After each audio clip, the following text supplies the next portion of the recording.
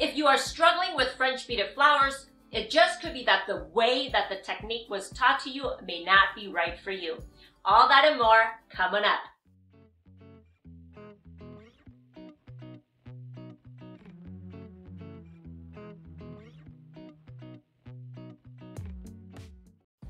All these years, I've always taught one way, the way that I do things. And it wasn't until I started teaching in person more that I realized I need to teach differently depending on the student.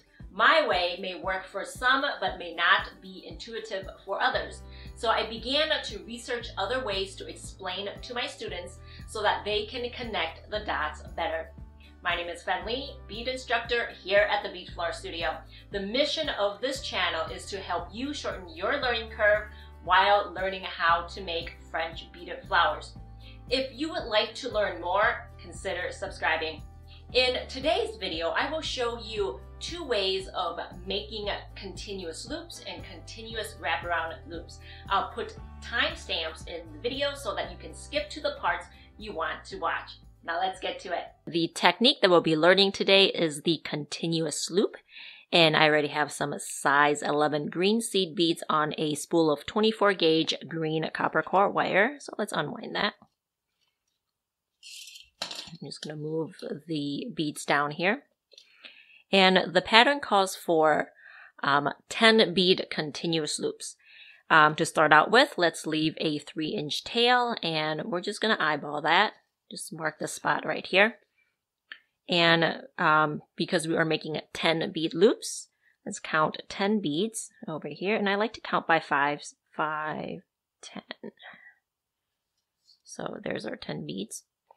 And the way that I make my continuous loops is I like to cross the wires here underneath the beads. Like this.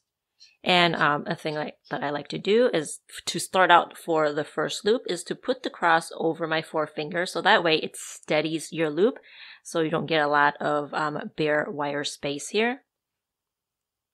Just nice and steady. And then twist twice. And there you have your loop. And then for the second loop, you're going to need just a little bit of space, maybe about not too much, maybe about 2 millimeters. So you just hold on to that spot with your thumb, or just put your thumb there, and that should be plenty of space. Just 10 beads here.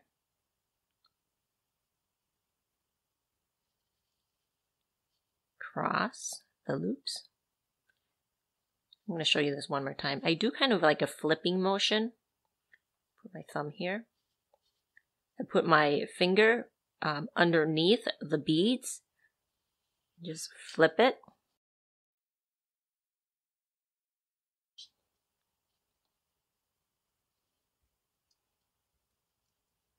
And then twist. I'm going to show you one more time. Let's do 10 beads here. Hold on this spot with your thumb, hold on to this spot with your thumb, take your forefinger and do a flip,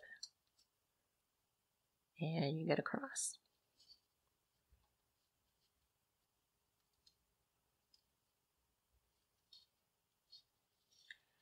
Now I'm going to show you another way to do the loop. I'm just going to finish this loop here first.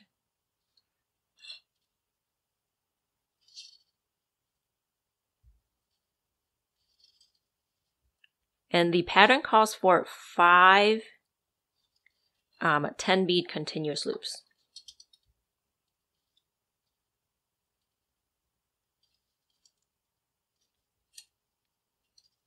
Okay. And I'm going to twist the 2 ending tail wires together. Just gonna shape it a little bit. And then cut another tail off of the spool.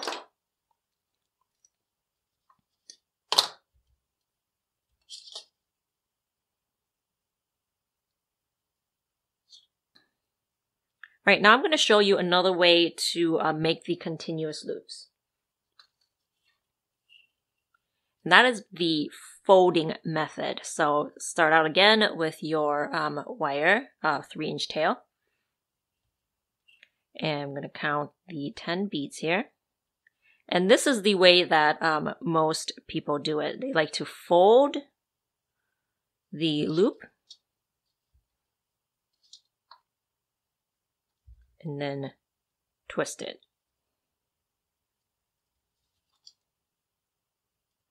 And then for the second one,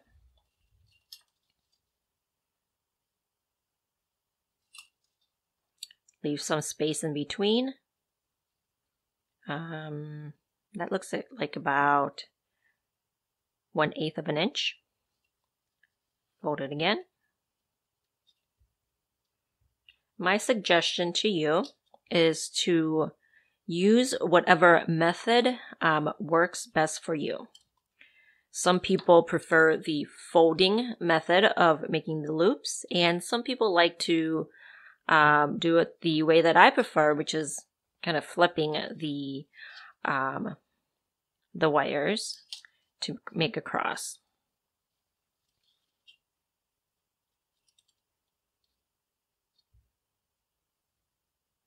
But either way, you get the same result.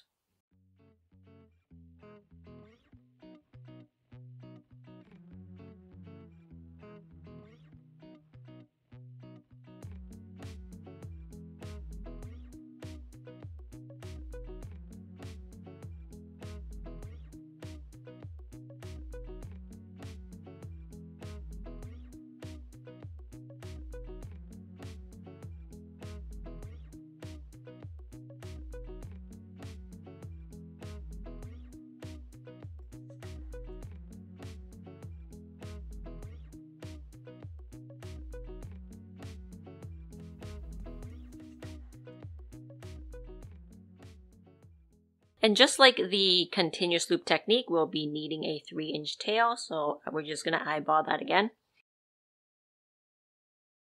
We'll be starting out with a 12 bead loop. So let's start out counting 12 beads here.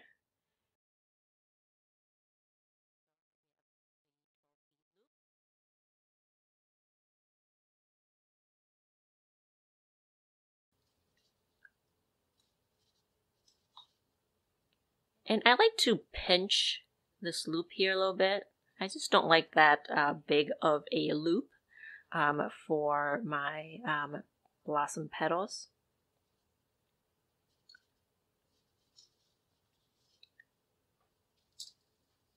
So we have the working wire here and the tail wire here. And I am right-handed, so I like to wrap from left to right. Some people like to wrap from right to left, and that is completely up to you. So if you want to wrap from right to left, you can just leave the wire right here on the side and just wrap around this way. But because I like to wrap from left to right, I'm just going to move the working wire to the left-hand side.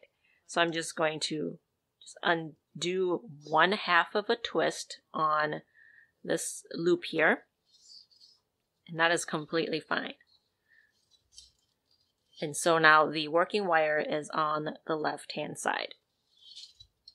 So we're going to feed the beads on and then wrap it around this initial loop.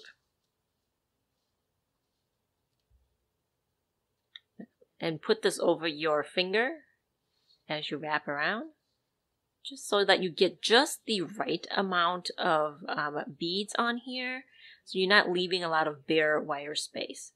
Hold on to each spot bit by bit as you are wrapping around. So this way it ensures that you have just the right amount of beads around your loop. Okay. So now we're always going to wrap facing up. You don't want to wrap like down here because it's just harder to wrap this way. So I like to wrap facing up, just so that I'm always wrapping at the same spot. Okay. So I'm just going to remove any excess beads right next to the tail wire here, and hold on to your petal firmly. Put this over your finger like this, just so that you have just a little bit of space right here where you can see where you're wrapping. But other than that, hold on to this spot. You just want just enough space that you can see where you are wrapping. So that way it ensures that you have the right amount of beads and you are wrapping firmly. Okay, so I'm going to remove this bead here, go behind the tail wire and bring it back to the front. And then back one more time so that the working wire is on the right hand side when you flip it back over. So now you have one double continuous wraparound loop, one 12 bead double continuous wraparound loop, because we have 2 loops over here. All right, and for the bud we'll be making 3 of these continuous double loops, and we're just going to leave a small amount of space here. We're looking at about 1/8 inch of a space. Okay, so let's count another 12 beads over here. Hold on to the spot and hold on to this spot. I'm just going to make a loop.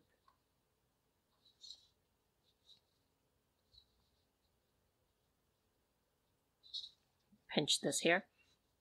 And because, again, I like to wrap from left to right, I'm just going to move my working wire to the left-hand side.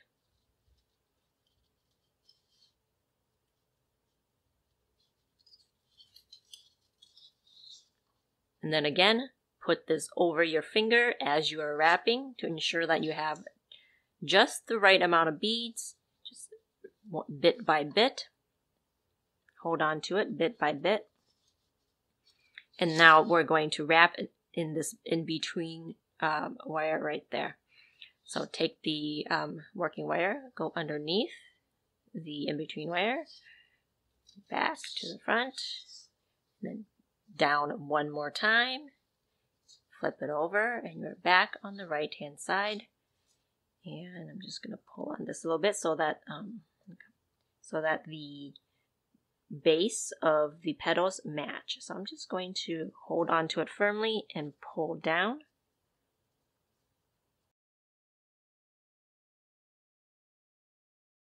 So now the base of the petals are right next to each other.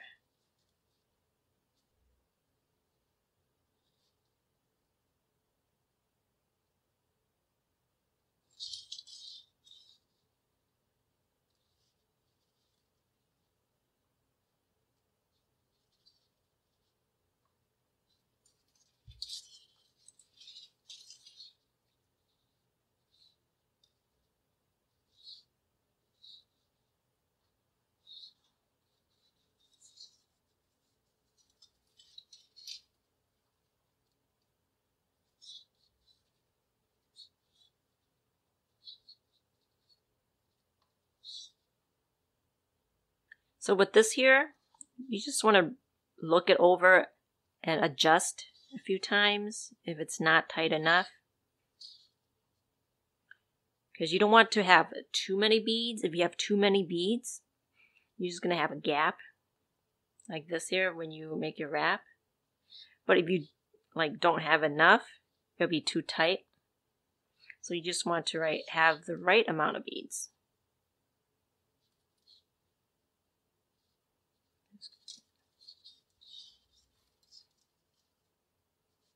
You see I'm holding on to it firmly and just leaving this tiny bit of space where I can see where I'm wrapping, because you're holding on to it very firmly. You can see the dents on my fingers. That's how firmly I'm holding on to it. Alright, so now let's twist the ending 2 tail wires just a little bit at the base here. I'm going to cut another tail off the spool.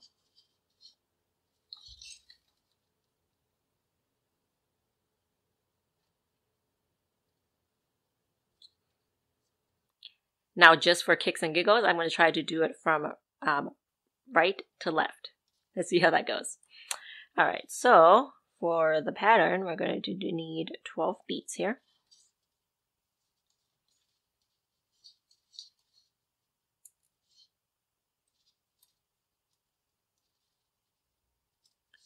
And this is the way that I guess most people that are left-handed do it. Just do it this way. Or you don't even need to be left-handed, as some people just prefer to wrap it from right to left. They don't need to be left-handed to do it. You don't need to be left-handed to choose this method.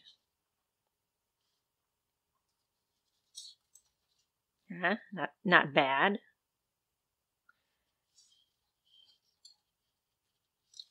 So in French beading, there are many ways to do it, and you just need to figure out the most comfortable way for you and do that, because it's pretty awkward for me when I do this. So as you're learning, yes, it's going to be awkward, but just keep practicing and you'll find your groove.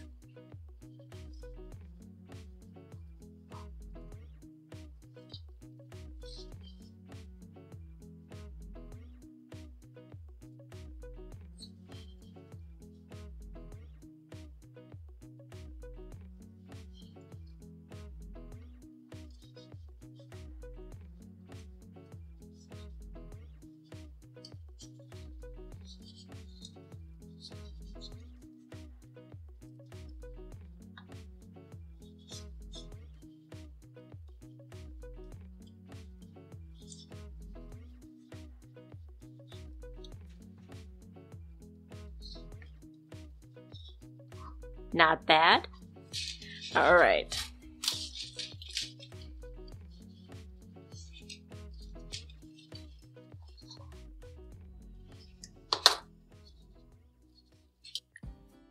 Let me know if you like more videos like this, showing you different ways of getting the same result. If you have no experience with French beading, my book is a great place to start, as it walks the absolute beginner through each process with a range of beginner to advanced techniques. You can find the book at all major book retailers online, and if you like an autographed copy made out to you, you can order it directly from me. Happy beading, and I'll see you soon.